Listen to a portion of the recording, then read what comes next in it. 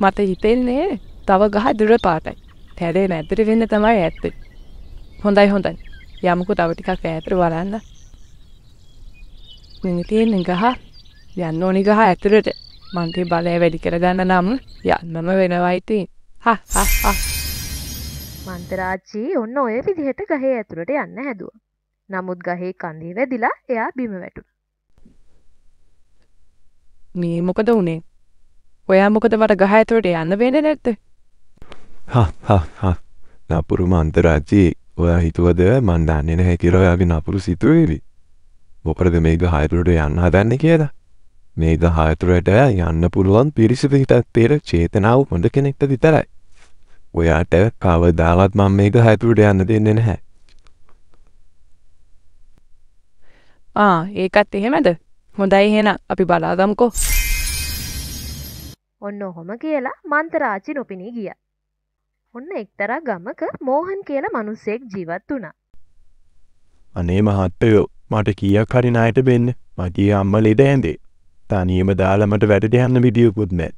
අනේ මහත්තයෝ කරුණා කරලා මට මේ වතාව විතරක් උදව් කරන්න. අයියෝ මෝහන් මට බැන්නවා කොච්චර ණයද? ඒ ණය පියවනකම් නම් සැපයක්වත් මට දෙන්න විදියක් නැහැ. යන්න දැන් මට වැඩ තියෙනවා. අනේ මහත්තයෝ මට උදව් කරන්න. අම්මගේ බෙහෙත් තියවන්න. අනේ මහත්තයෝ. අයියෝ මෝහන්. හරි. ඔයා මොන හරි වටිනවයක් කියනම් මට දීලා කීයක් හරි ගන්න. මට වෙන කරන්න දෙයක් නැහැ. හැමදාම මෙහෙම ණයට දෙන්න මල් සල්ලි ගහෙන් කරන්නේ නෑ නේද? අනේ මහත්තයෝ මේ ඉලදින විතරයි මට වටින දෙයකට ගේ හරියම තියෙන්නේ. එහෙනම් මේ එන දින පියාගෙන මට සල්ලි දෙන්නකෝ. අම්මගේ බෙහෙත් ටික ගන්න. මෝහන් ඔන්න ඔය විදිහට මුදලාලි මහත්තයා ළඟ බගාපත් වුණා. මුදලාලි මහත්තයාට දැන් මෝහන් ලොකු මුදලක් ණයයි මේ වෙනකොටත්. මොකද අම්මව දාලා වැඩට යන්න මෝහන් චුට්ටක්වත් කැමති උනේ නම් නැහැ. ඒ බව ගමේ ඉන්න හැමෝම දැනගෙන හිටියා. එළදෙන මුදලාලිට විකුණලා අය හම්බ වෙච්ච මුදල් වලින් මෝහන් අම්මට බෙහෙත් ටිකක් අරගෙන ඉතිරි මුදල් වලින් කන්න එළවලු වට්ටියකුත් අරගෙන ගෙදර ගියා. ලෙඩ ඇඳට වෙලා අම්මා බලන් හිටියේ එයාගේ එකම පුතා කොයි වෙලාවෙ ගෙදර එයිද කියලයි. අම්මේ මේ බලන්නකෝ මං අම්මට සතියේට හරියන්න කෑම අරගෙන ආවා. බෙහෙතුත් පියනවා මෙතන. මේ බලන්න අම්මේ. ඒත් මගේ පුතේ ඔයාට කොහෙන් උච්චර සල්ලි? ඔයාගේ නංග සතයක්වත් තිබුණේ නැහැ නේද? අනේ අම්මේ අපේ එළදෙනව මට විකුණන්න සිද්ධ වුණා මුදලාලිට. මේ දෙම් බඩු ටික ගත්තේ ඒ සල්ලි වලින්. නැත්තම් මට ණයට සල්ලි දෙන්න බැහැ කියන කිව්වා අය. අන්නේ මම හිතේ ඔබේම නගරයට වැඩක් හොයාගෙන ගිහින් එන්නම්. එනකොට නම් හැබැයි රැවේ. එපිටාම අම්මට තනියෙන් ඉන්න පුළුවන් නේද? බෙහෙත් කෑම ඔක්කොම තියෙනවා මෙතන. මම අල්ලපු විතර සොමනටත් කියන්නම් පොඩ්ඩක් අම්මා දිහා හැදාලා බලන්න කියලා. අනේ කාරි නෑ මයි පුතේ. උඹ වැඩක් හොයාගනින්කෝ. මං යන්නේ ඉබැන්න කාරියට නෑ. සුමන මාව බලාගනින්. ඔන්න ඔහොම කියලා මෝහන් ඊළඟ දවසේ උදේ පාන්දරින්ම ගෙදරින් යන්න පිටත් වුණා. නගරයට යන මාර්ගයේ වැටලා තිබුණේ කැලේ මැදින්. කැලේ මැදින් ඇවිදගෙන ගිහිල්ලා ගඟ ළඟ ගහක් යට එයා නතර වුණා. බැතගෙන ආපු රොටිය කන්න හිතාගෙනයි එයා නතර වුණේ. ඔන්න ඒ වෙලාවෙම අර මන්තරාජ්‍ය එතනට ආවා. පුතේ මොකද මෙතෙන්ට වෙලා කරන්නේ? අනේ අත්තම්මේ මම මේ නගරයට වැඩක් හොයන් යන ගම. අත්තම්මට රොටි කෑල්ලක් දෙන්නේ නැද? අපෝ එපා මයි පුතේ. රොටි කන්නේ දැන් දත් තියෙන එකක් කෑ මට. ඇරත් මං උදේට කාලා ඉන්නේ. පුතේ ඔයාට මට පොඩි උදව්වක් කරලා දෙන්න පුළුවන්ද? කියන්නකෝ අත්තම්මේ මොකක්ද උදව්ව? පුතේ මං දැන් වයසයිනේ. මට මේ වැඩේ කරන්න ගොඩක් අමාරුයි. ඒත් පුතා නම් තරුණ නිසා මේ වැඩේ කරන්න හොඳ පාටයි.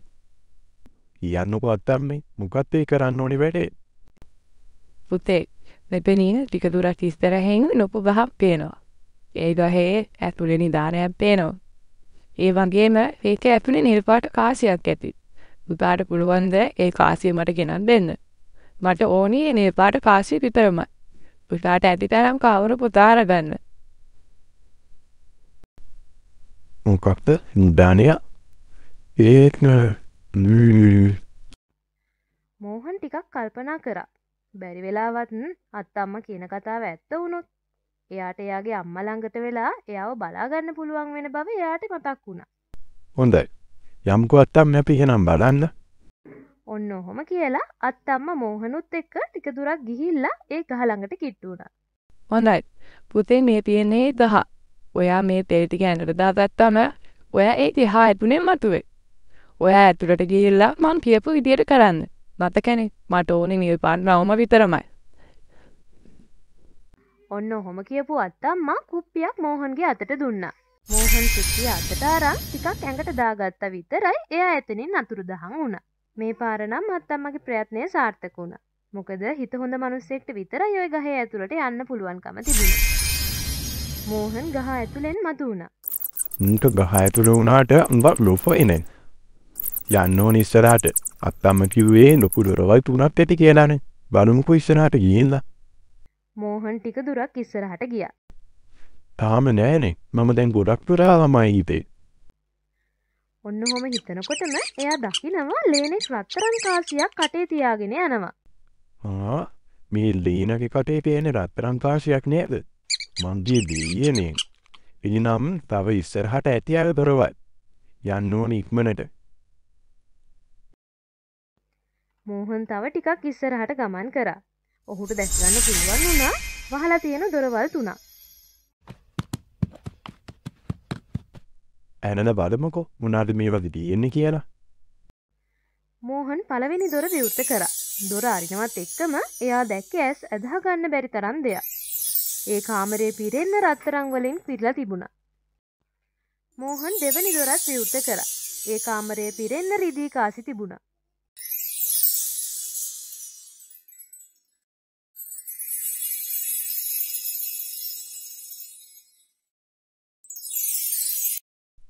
මන්දි දෙවියනේ මෙච්චර රත්තරන් මට ඕනේ මේකෙන් ටිකක් විතරයි.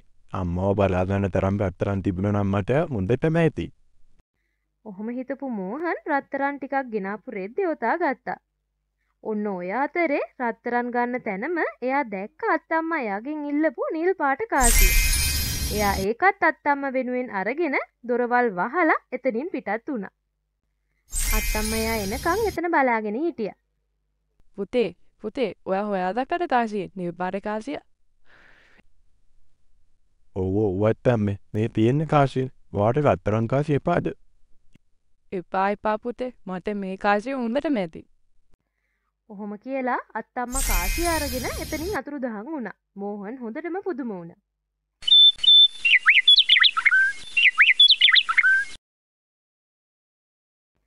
අත්තම්මා අතුරුදහන් වෙලා ගියේ නම් රාජ සභාවේ ඉදිරියට. කවුද ඔයා? මේ රාජ සභාවේ මොකද්ද කරන්නේ? අද ඉඳන් මම තමයි මේ රාජ්‍ය පාලනය කරන්නේ. මමයි මේ රාජ්‍යයේ රැජින. කවුද මේ පිස්සු ගෑණි? රාජපුරුෂයනේ. වහාම මිනිට ඇවිල්ලා මේ පිස්සු ගෑණි වත් පැරම් ගොඩාන් ඉරේට දාන්න. ඔන්න ඔහොම කියලා රජතුමා අනකරත් අත්තම්මා නිල් පාට කාසිය අරන් හැමෝම මෝහනය කරා. ඊට පස්සේ රාජපුරුෂයෝ කියන දේ ඇහුවේ රජතුමා කියන එක නන් නෙමෙයි. අත්තම්මා කිව්වා රජතුමාව අරගෙන ගිහිල්ලා හිරේට දාන්න කියලා. රාජපුරුෂයොත් ඒ විදිහටම කරා. ඔන්න ඊට පස්සේ අත්තම්මා රජතුමාගේ ඔටුන්න දාගෙන මේ රාජ්‍ය රැජිනි බවට පත් වුණා.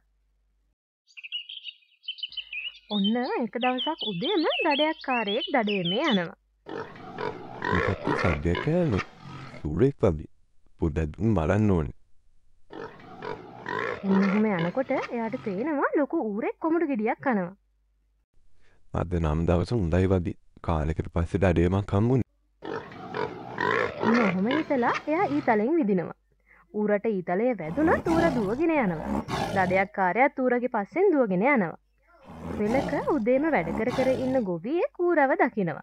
ඌරා ඒ වෙලගාවට ඇවිල්ලා මැරිලා වැටෙනවා. කානේ මින්න ඌවේ අද නම් සුබයි වගේ. පොලට ගිහිල්ලා මේ ඌරව විත්නුව නම් කීයක් හරි හොයාගන්න පුළුවන් අද.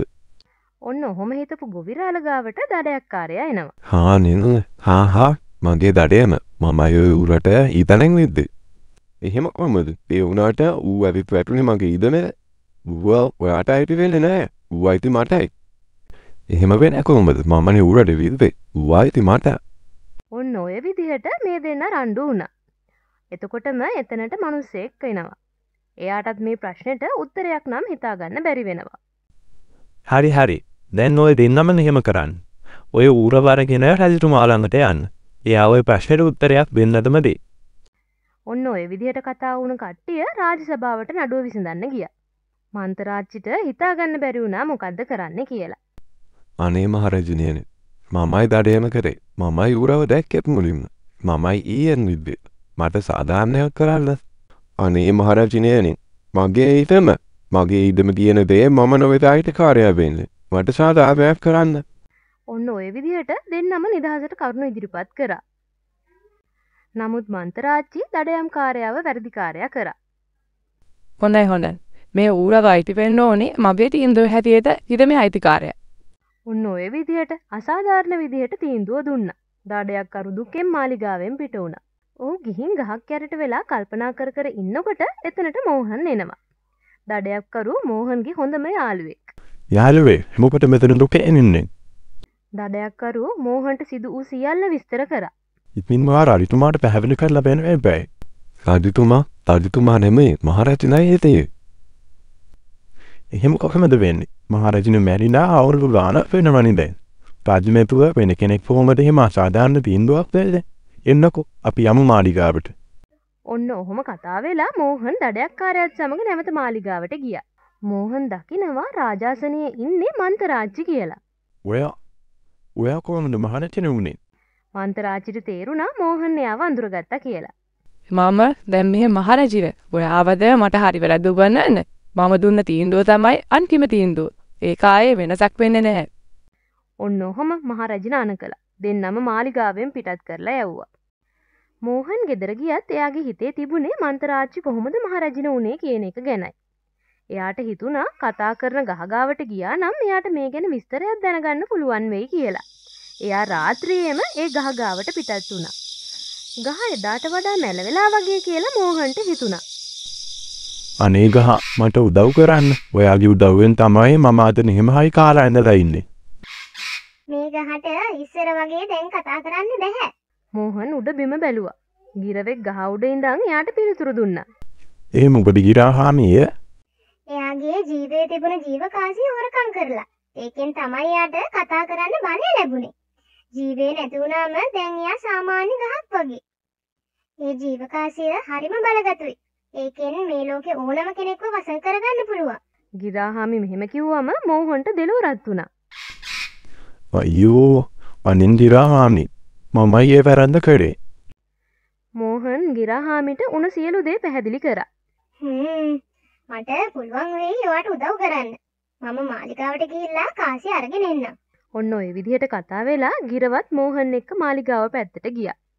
ඔයා මෙතන ඉන්න. මම රැජිනගේ කාමරේ පැත්තට ගිහිල්ලා එන්නම්. ගිරවා රැජිනගේ කාමරේ වැට ළඟට වෙලා හොරෙන් එබිකම් කරගෙන බලන් හිටියා. රැජින ජීවකාසිය මේසෙ උඩින් තියලා නිදා ගන්න ගියා. දැන් නම් රැජින නිදි වගේ. යන්න ඕනි කාමරේ ඇතුළට. ඔන්න ඔහොම හිතලා ගිරව කාමරෙන් කාසිය අරගෙන එළියට ආවා. මෝහන් ජීවකාසිය අරගෙන ගහ ගාවට ගියා. ගිහින් ගහේ ඇතුළට කාසිය දැම්මා. ගහට ආයෙත් පණ ආවා. මෝහ ඔයාට ගොඩක් ස්තුතියි. අනේ මට සමා වෙන්න ගහ. මම තමයි ඔයාගේ ජීවකාසිය හොරකම් කරේ. මම දැනන් හිටියේ නැහැ ඒකේ තියෙන වටිනාකම. මම අර මහල්ල කියපු දේ කරේ. දැන් මේ මහල්ල රටේ රැජින වෙලා. ඒ මම නිසා. මිනිස්සු අමාරුවට එන්නේ මම නිසා. මෝහන් ගහට සියල්ල පැහැදිලි කරා. ඒ ගැන බය වෙන්න එපා ළමයෝ. හෙට උදේ වෙද්දී ඔක්කොම මොනිය සිද්ධ වෙලා තියෙයි. ගහ කියපු විදිහටම උදේ වෙනකොට මාලිගාවේ අයගේ මෝහණය නැති වෙලා ගියා. හිරු කුඩුවේ හිටියේ රජුව සේවකයෝ නිදහස් කරා. සාජපුරුෂීනි වහාම මේ මහල්ල අතරංගුවට ගන්න.